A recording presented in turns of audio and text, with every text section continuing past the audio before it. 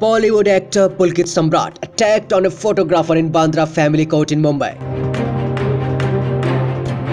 Pulkit went to court for his divorce case filed by his estranged wife Shweta Rohira. However, things went wrong when Pulkit got angry and scuffled with a photographer when he was clicking his pictures.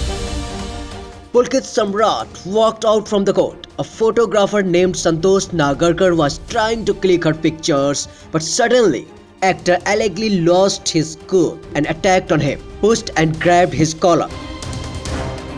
Shweta were exited from the court complex before the incident took place. Later, Pulkit gave in his statement about the incident and said, "The photographer pushed my uncle and me and was recording it.